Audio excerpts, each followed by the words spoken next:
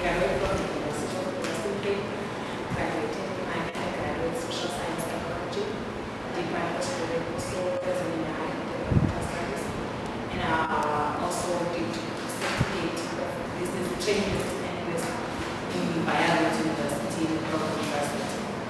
Why am I a candidate to hire? As a strong female, basically, and with the ambitions that I have, I think I can be a good candidate to hire.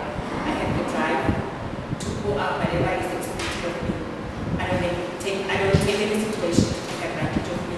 I believe that I can conquer all. A good BA.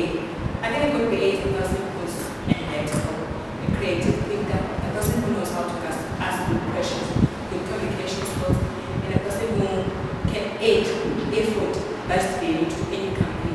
And I think with the knowledge and experience, a little bit of experience that I have, I've got the drive to conquer even the effort in any company that I hire. Thank you. Any questions?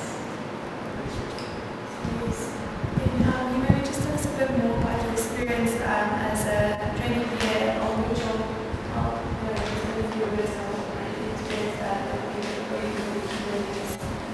the key learnings from your roles in junior BA and elementary?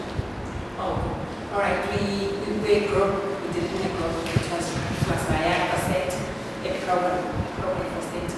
We were given an opportunity to, because it was my first experience to be a business analyst, and we were given exposure to model any processes that which might give us to, like finishing up any projects that they didn't have time to finish up, to fill in the gap.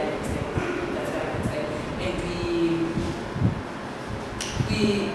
we came up with ideas, solutions to any problems that our senior business analysts had that we were helping in.